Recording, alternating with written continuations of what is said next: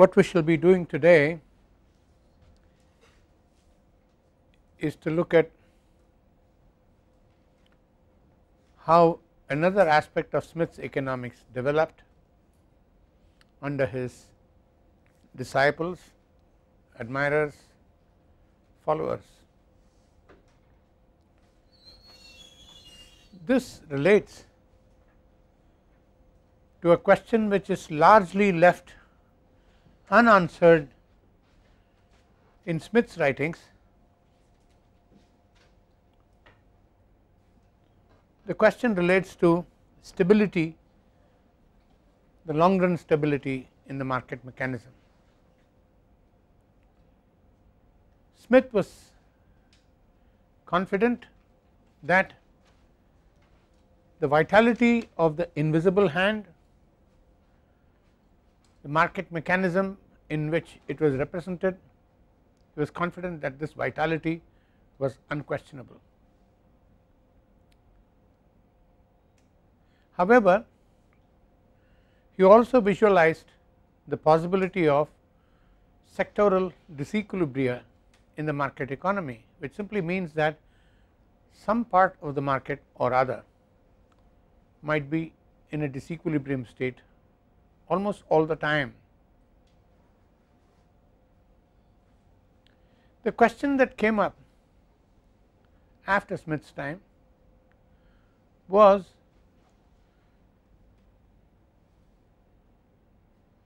whether these sectoral disequilibria were of such an order that they could destabilize the market mechanism in the long run. In other words, could these sectoral disequilibria develop into larger macroeconomic disequilibria?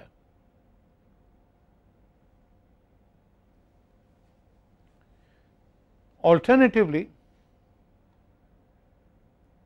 would it be possible for these sectoral disequilibria to cancel each other out?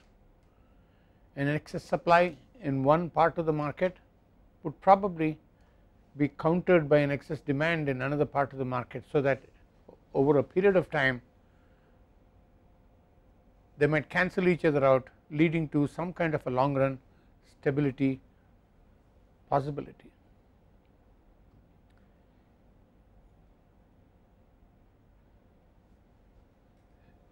By the time Smith had finished writing, or by in fact till the end of the 18th century, there was no clear proof available to people to say whether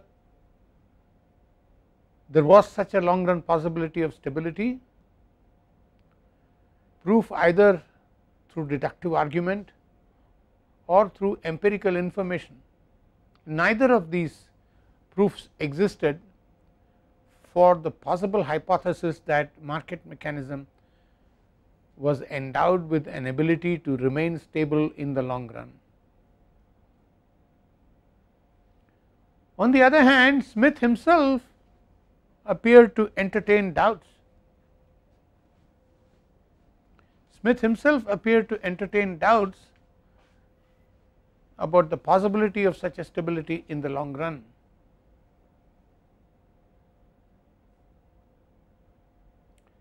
Jean-Baptiste Say,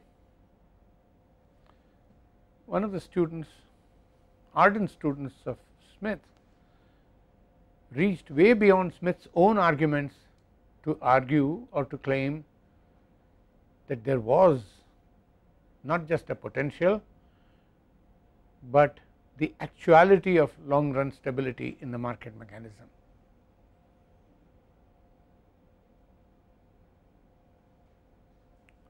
The famous statement which went under the name Say's law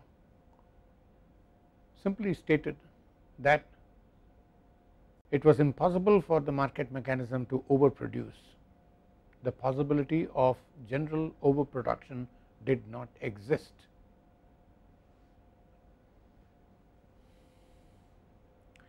This must be viewed against the pessimism of Ricardo, which we have noted earlier. Ricardo felt that it was always possible for the economy to overproduce, excess supply. He went to the extent of foreseeing decline in the rate of profits in the long run in the market economy. We shall see subsequently that this argument of Ricardo is taken up very incisively, very thoroughly and in substantial detail by Marx. However, at this point in time we have to look at J. B. Say, who argued that such possibilities did not exist at all, they were just not inconceivable. But in order to get there, Say made a couple of fundamental changes from Smith's original position. If you remember, in Smith's theory of value, there was a certain ambivalence. On the one hand, there was labor theory of value, according to which all value in an absolute sense derived in the system from the effort entailed or the labor embodied in the production of something.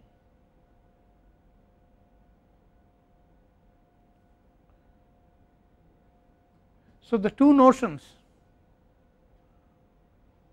the labor that is entailed and the labor that is embodied, as we have seen, constitute one end of the spectrum of Smith's theory of value. At the other end, Smith was also to concede that labor alone did not constitute the value of things. The cost of production, according to Smith, was actually a composite cost. Smith was willing to and actually able to include the cost of other factors of production in the cost of production of anything. He was willing to take in the cost of capital, he was willing to take in the profit margins of an entrepreneur, and so on and so forth in addition. So that at one end of the spectrum, when Smith was talking of cost, he was talking of only labor theory of value. At another end of the spectrum, he was talking of a composite cost. Beyond all this, Smith was also talking of the exchange value, the market price, and the relationship between these two theories of value and how they were related to market exchange. This was something which was resolved, or rather left unresolved substantially in Smith's writings. So that you found one line of thought taking off after this through Ricardo and in the Malthus-Ricardo debate, Torrens and others, and eventually, as I just now said, ending up with Marx. The other direction, of course, was to consider that there was a relationship between some long term stable prices, which Smith called natural prices, and the exchange value as it obtained in the market. So, Smith was also preoccupied with exchange value and trying to correlate it to something more absolute, more substantive, more enduring. What Jean-Baptiste Say did was to completely dispense with the notion of the absolute in theory of value of Smith. He simply dispensed with the idea that there should be or could be or would be any absolute determinant of value such as embodied labor and so on and so forth.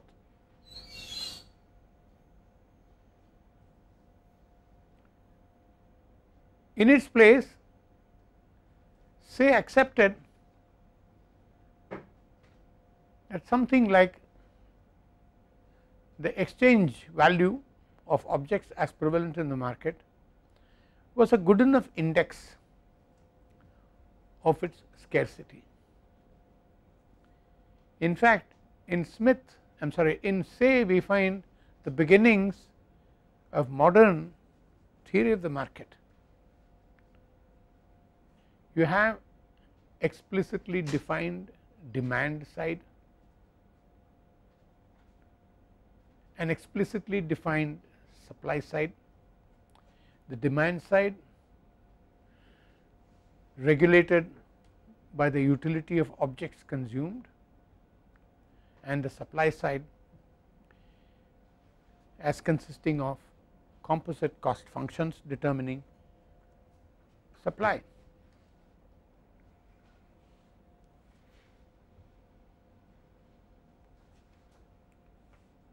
However,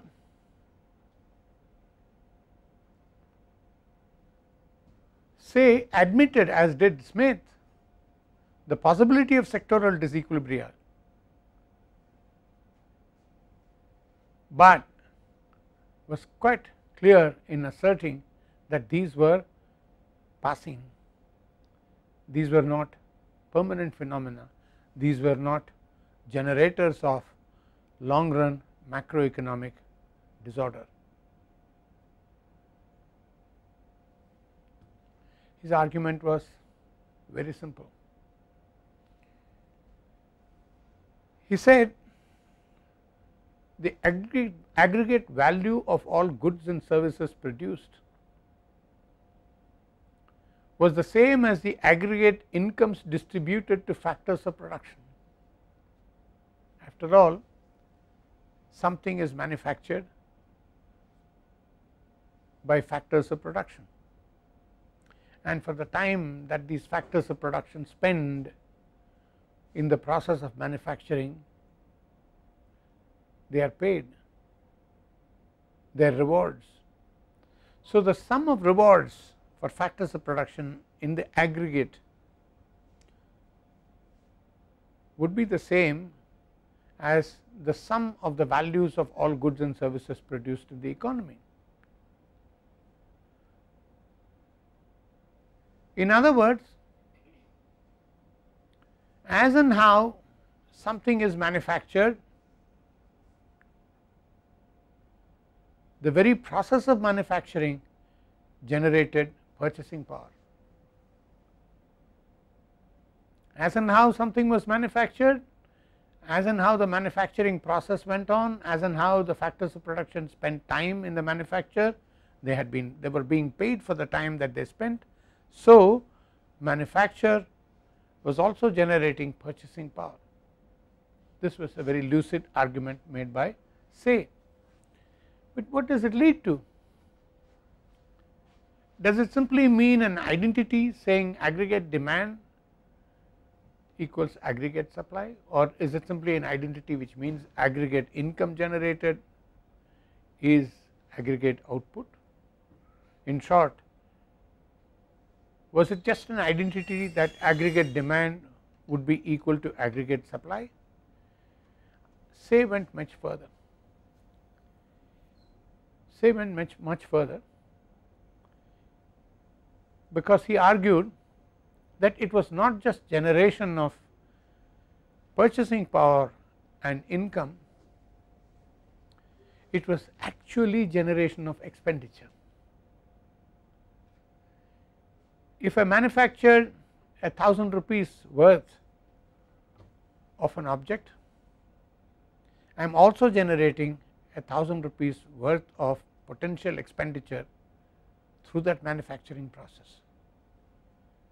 Now, the big difference between what I am saying now and what Say did about the macroeconomy is that there was nothing potential about it for Say. For Say, the moment you manufacture, the aggregate value of all things manufactured automatically guaranteed an aggregate expenditure of this much.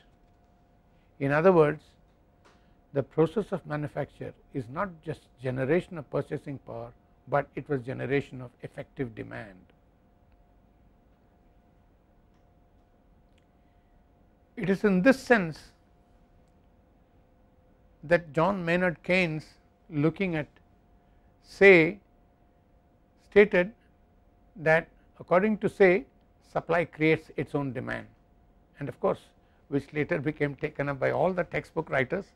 And I recall when I went to school, when I was doing my economics in my 9th standard or 10th standard, whatever, I remember the teacher said, what is Say's law? Supply creates its own demand, and that is how we learnt it, which of course is not true, because Say's law had nothing to do with supply creating demand, but this is how it happened.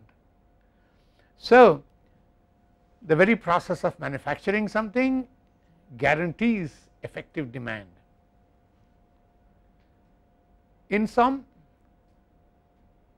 from an uncertain position of the long run fate of the market in Smith to an absolute certainty through this straightforward deductive reasoning by Say in the form of Say's law, it is impossible to have general overproduction. Of course, there is a substantial assumption underlying the process of manufacture guaranteeing effective demand. After all, manufacture is a particular time cycle, and the rewards come at the end of the time cycle to the factors of production. I work for 10 days to manufacture something, and at the end of the 10 days I am paid for manufacturing that object. Or I continuously work in a factory manufacturing day and night objects, and at particular periodicity I get paid my salary. Either way, the time cycle of manufacture and the time cycle of the payment of rewards are not the same. Fine. Even if they are the same, the argument still can be made that the money going into the pocket of a worker does not mean that he has spent the money. No? There is a lag. There is a lag between the process of earning and the process of spending. It is a lag both processually and in time. I could get my paycheck on a Saturday and might decide to spend part of it on the next Wednesday or a month later. Therefore, to be simply able to say that manufacture of the goods and services in the economy guarantees the effective demand for all these goods and services makes a big assumption. The assumption is that there is no lag between earning and spending, between the accrual of income and expenditure. You make that assumption, then you got Say's law all neat, compactly worked out, but it is a big assumption. A lot of modern macroeconomics actually rests. Yes, please. So, the previous point we were discussing time cycle of manufacturing. So, what is the assumption underlying that? You see, time cycle of manufacture is basically determined by production conditions, technology, right. So, that is exogenous to the process of earning. What I am trying to say is, therefore, earning has its own time cycle which is institutionally determined. Manufacture has its own time cycle which is technologically determined. So, to simply assume that manufacturing something creates effective demand makes an assumption that the time cycles coincide. Second, that once earning comes, it is simultaneously spent. So, a lot of modern macroeconomics is focused on this very problem: anticipated expenditure, anticipated manufacture. If they are in equilibrium, then the economy is in one kind of equilibrium. But to merely say that all that is manufactured is based on some expenditure incurred by somebody is tautology, it is mere truism, it does not amount to a strong theoretical proposition. A lot of Keynes's economics rests on whether planned savings in the economy are equal to planned investments.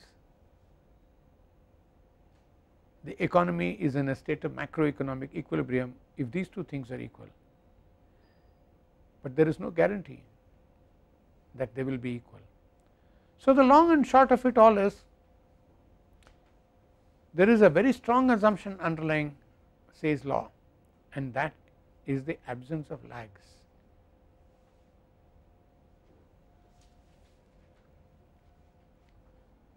However,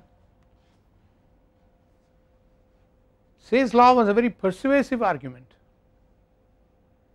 so persuasive that at different points of time in the debate between Malthus and Ricardo, it was possible for one of them to cast it aside, but both of them were strong believers. Ricardo was a very strong believer in Say's law, and Malthus, a bit of a doubter, was so convinced about the power of Say's law that he did not question many of Ricardo's arguments which were based on Say's law, because he himself accepted Say's law.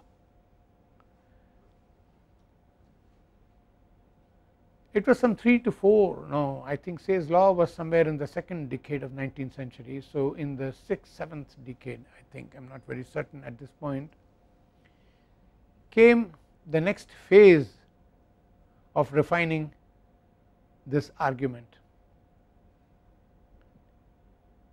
This was in the work of Leon Walras,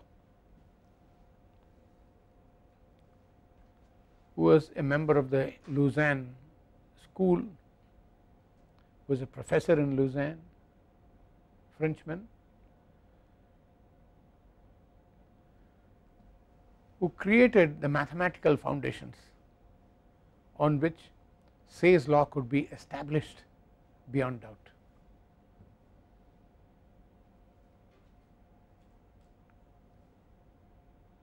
According to Walras, it was no longer a speculation, it was no longer excellent deductive work that aggregate supply and aggregate demand would actually be equal, and there would be an equilibrium across the economy, which Walras called general equilibrium.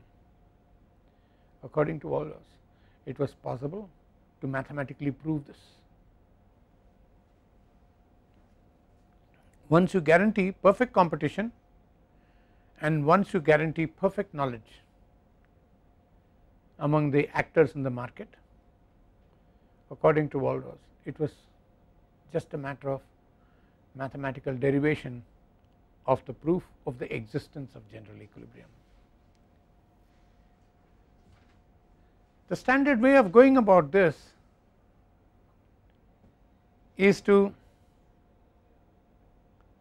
postulate an economy with factors of production market, with commodity markets,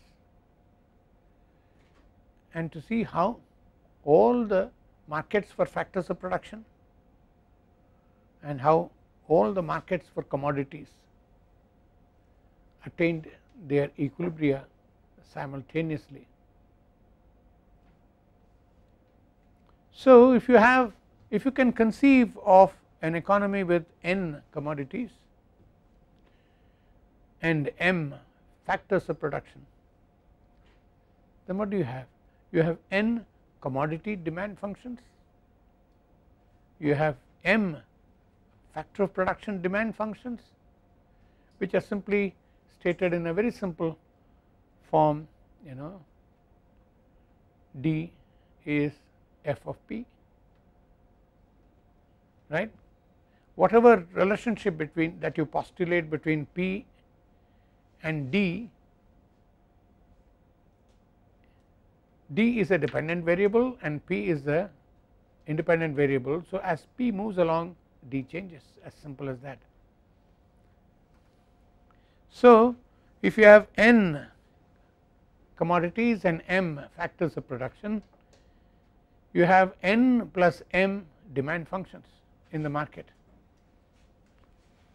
Likewise, if you were to postulate a supply function such that S is f of p, then you can think in terms of n supply functions, n supply equations for commodities and m supply equations for factors of production. So, you can think of n plus m supply equations. So, here is a simultaneous equation system where you have n plus m demand equations, n plus m supply equations, you have 2 times n plus m equations in the system.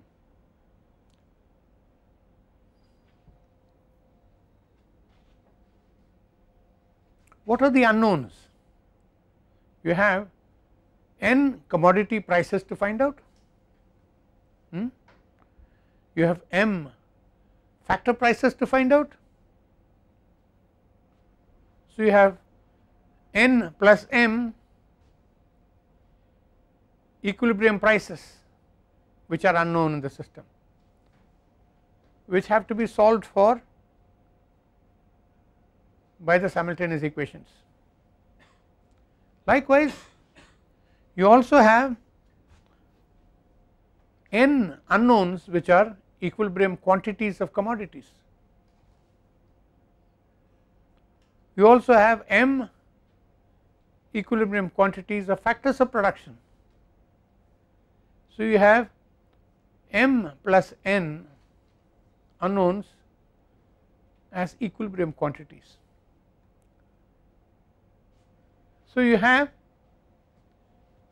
2n plus m unknowns in a system where there are 2n plus m equations, and we all know, and this is what Walras proved, that if you have a simultaneous system equation system with equal number of equations and unknowns, there is a unique solution. The values for the unknown are obtained uniquely. So, this was as simple as what Walras did. I mean, he did that, but you must understand that when Walras did that, nobody took it seriously. In fact, Walras was not taken seriously at all till the 1930s.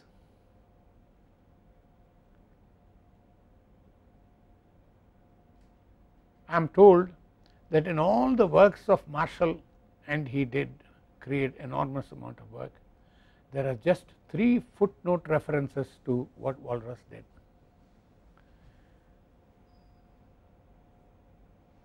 So, Walras himself did not write much. He wrote 2 shortish books. Quite aside from the fact that he wrote this lovely piece of mathematical reasoning, Walras also thought of himself as a socialist. So, although economically the economics which he produced was an economics of laissez-faire, a free market with independent, perfectly knowledgeable actors, in his personal commitment he was thinking of a liberal state which intervened in the economy in the interest of justice, in the interest of welfare, which is probably one reason why he was not as persuasive about what he said that people noted him immediately. Because if you look at what Say had stated and what Walras stated, you can see that Walras carried Say's argument several steps forward, much more rigorous, much more tightly argued, but as I said, it was not time for Walras to be noticed at that time. However, how did the Walrasian system work? The Walrasian system was like a big country market. There were a vast number of buyers, vast number of sellers, and a vast number of buyers who were also vast number of sellers. you go to a country market with your goods grown in your farmyard, sell them and try to get probably a piece of soap or whatever else you need from other people's production. So in the Walrasian market, everybody was a participant, as a buyer, as a seller.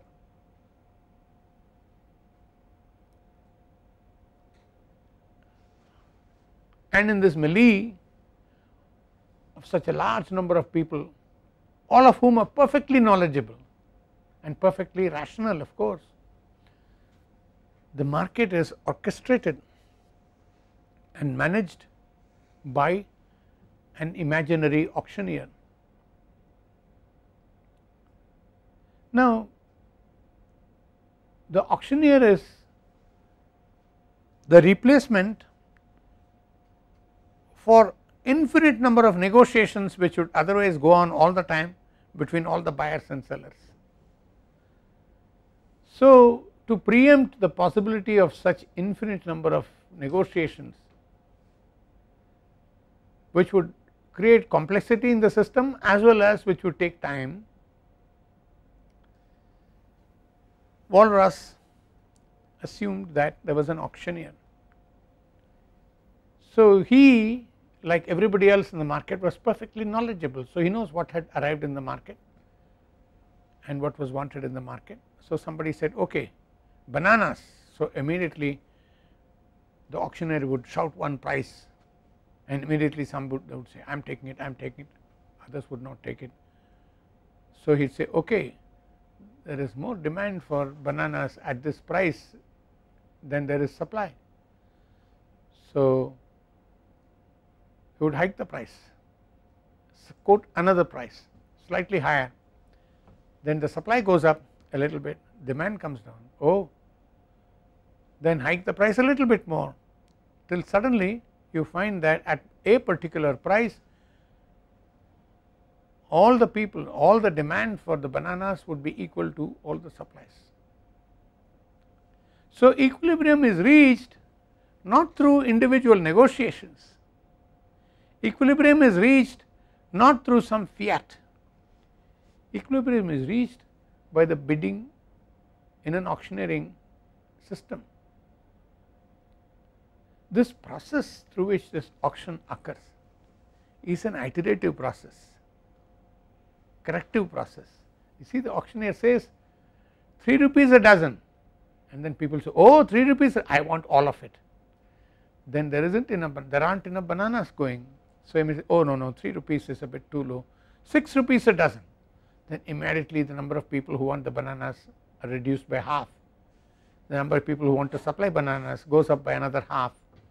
So, he says, okay, now if I hike the price, there seems to be some movement towards an equilibrium. So, he hikes it a little bit more and now and more till such time as an equilibrium occurs in the market. So, how is the equilibrium decided? Equilibrium is decided through a process of iteration, going back and forth, making corrections, self corrective process. Now, this process was called tatonema by Walras.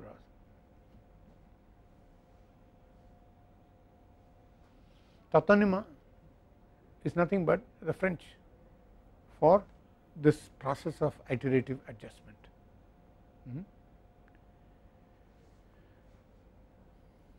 So, the auctioneer is one side of the Walrasian process. The other side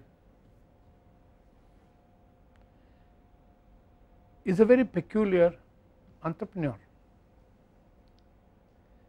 Now, what does an entrepreneur do in business? Who can tell me? Akhil? Entrepreneur is the agent of innovation. They look for opportunity to make profit opportunity. Okay, And so then they're that's where looking the innovation comes. Once they see the profit opportunity, there will be innovation and production. Can't an entrepreneur not innovate but just put factors of production together? He's also the risk taker. Good, he is a risk taker, he puts factors of production together, he is innovating. So, that is quite a lot of work. And what does he get in return for this? Profit. lovely. So you have different factors of production getting different rewards. So the investor gets his interest, the worker gets his wages and so forth, and entrepreneur gets his profits. Now when the firm is showing profits, what would an entrepreneur do? Continue to produce more, employ more factors of production. He'd expand production. Expand production. Isn't it? So the firm is showing negative profits, which is loss. What would an entrepreneur do? Cut back production. So when there is profit, there is excess demand, or a profit occurs due to excess demand, isn't it? Losses occur due to excess supply. So in a Walrasian system, there can be neither profits nor losses in equilibrium. In equilibrium, profits will always tend to 0, isn't it? Because if there are profits, then there are different firms which will expand. If there are losses, then there are other firms which are contracting. So profits and losses can occur only in sectoral disequilibria, but when the whole economy simultaneously is resolving, there can be neither profit nor losses. Profits have to be 0, no, because every market is in equilibrium. So one of the unique things about the Walrasian system, general equilibrium, is that profits always tend to 0.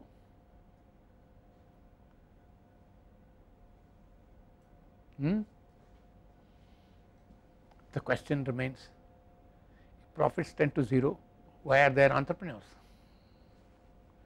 No? Can somebody answer that?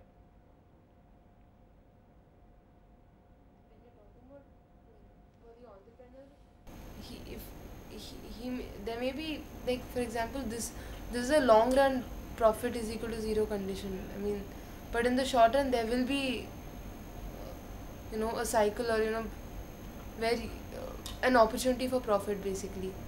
There will be moments for that in the short run.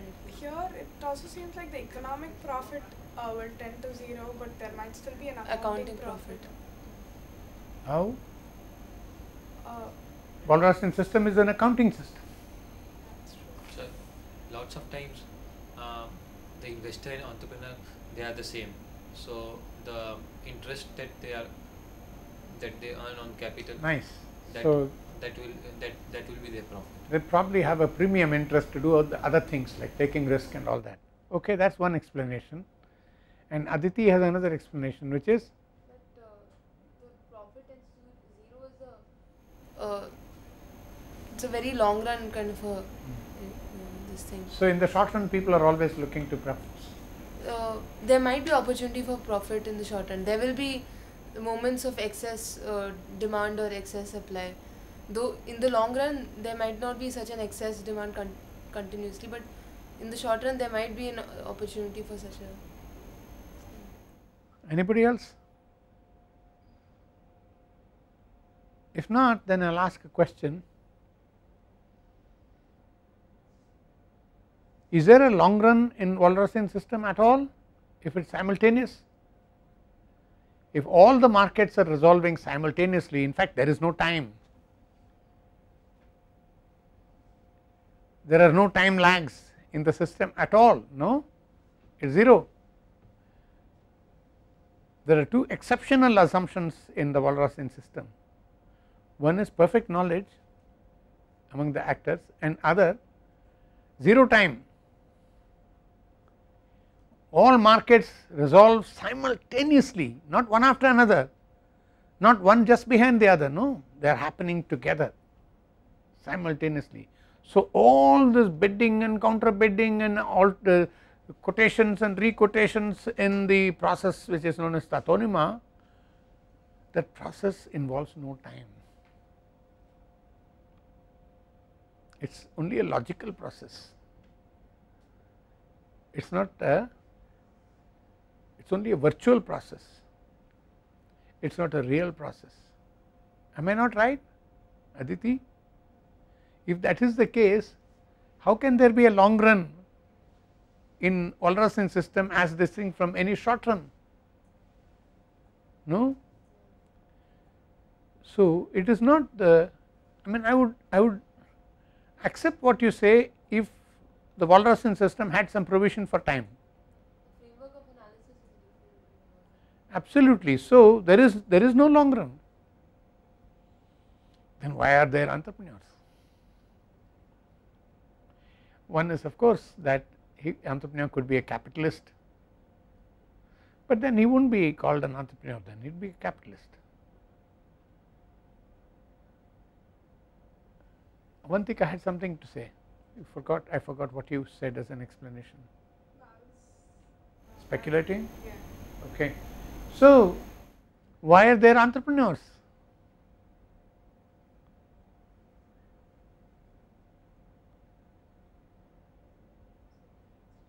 And as far as I can see, Was it a sort of an exchange economy sort of thing?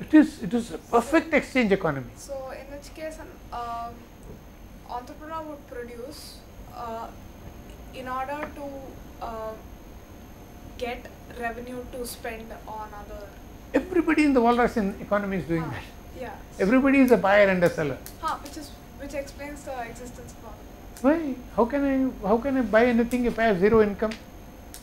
Which is why you need for the purpose of income exists the entrepreneur. Profit opportunity is like, for example, starting off from where you began, in an exchange economy, you will see that you may notice that a person wants say a commodity X, and you see an opportunity there and you produce that X. So Because you will make profits, isn't it? Why should you make X unless it promises profits to you? No? And then I am saying the system does not give you profits, then why should I do these things? No, but it gives returns that can be used to procure Y. Does the answer lie in What? economics? Sorry? Does the answer lie in economics, or is it? Oh boy, absolutely. That's a stunning remark. I will right now not react to that, but it will come in a couple of minutes. Absolutely. Now, as far as I can see, there is no way, Avantika, anybody would go into any business if he is told there is nothing in it for him. So whether he can get something else later, something that assumes time. So if there is no time, if there is no reward, fundamentally the question is, why am I at it? I must be either crazy or some kind of a mendicant with no desires at all,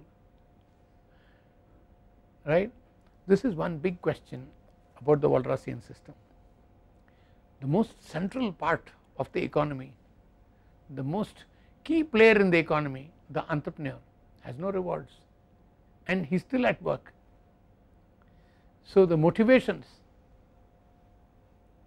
for the entrepreneur are completely not explained in the Walrasian system. That is the art.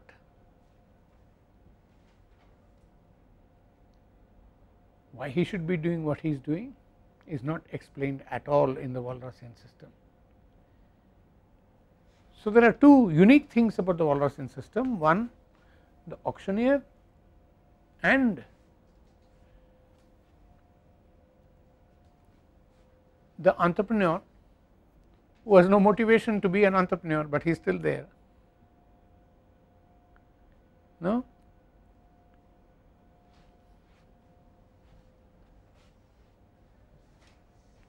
In modern times, the application of Walrasian economics is massive. One of the most interesting applications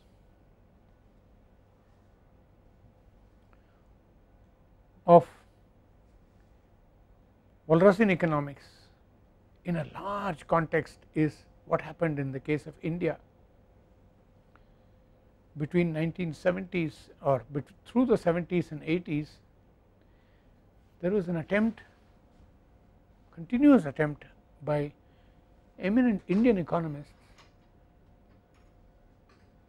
to work out a computable general equilibrium model as the basis for planning in India.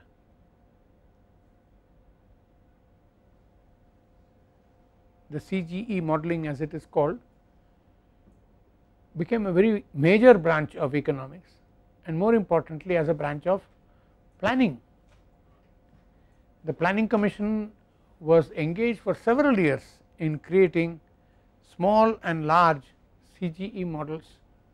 Eventually there was substantial work done in the CGE area for both the previous 5-year plan and the current 5-year plan.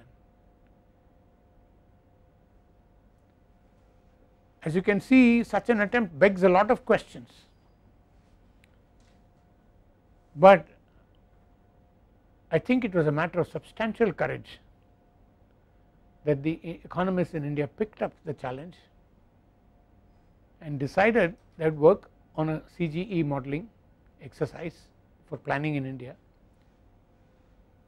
which needed enormous number of supportive assumptions, supportive database, which happened. I do not know of very many countries in the world which undertook such a large scale exercise of general equilibrium analysis in order to plan for their economy. I do not know if socialist countries did that, but certainly India did. So that is about Walras in economics. As you can see that Walras carried Say's work much further, and more importantly his work actually came as an alternative paradigm which economists became aware of it only much later. It came as an alternative paradigm to a lot that happened after his time in partial equilibrium analysis. What is partial equilibrium analysis? Can somebody tell me? Analyzing the different markets separately. Absolutely. You assume that there are separate economic actors and you study the behavior of separate economic actors in the marketplace. Yes, by now you know all of your microeconomics is partial equilibrium analysis.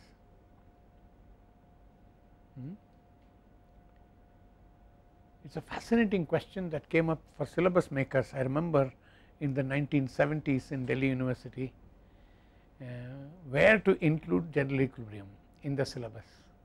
Should it be included in microeconomics because you are talking of n number of markets and m number of markets, individual actors, or should you be talking about general equilibrium as a part of macroeconomics?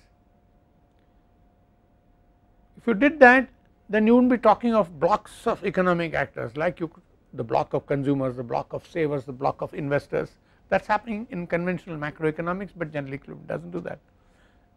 So it was a big problem in those days. Of course they resolved it very interestingly, they managed to include it in microeconomics, but still microeconomics as we know it is not general equilibrium, it is partial equilibrium analysis. The point I am trying to make is all of Marshallian, Pigovian, Jevonsian economics, Edgeworthian economics, all of it is partial equilibrium, and it is only Walras's work which was general equilibrium. So in times to come people were to look for areas where general equilibrium analysis would enable a better idea of optimum utilization of resources and welfare and so forth, but it took the efforts of Pareto, an Italian, to show that when there is a general equilibrium there is a maximum welfare in the economy. So general equilibrium became very important to welfare economics as it developed subsequently. It became important for economists to show when do you attain maximum welfare in a market economy, when there is general equilibrium. So a lot of tools developed in welfare economics and in general equilibrium trying to tie up assessment of economic welfare through general equilibrium analysis. We will break for now and meet after the break.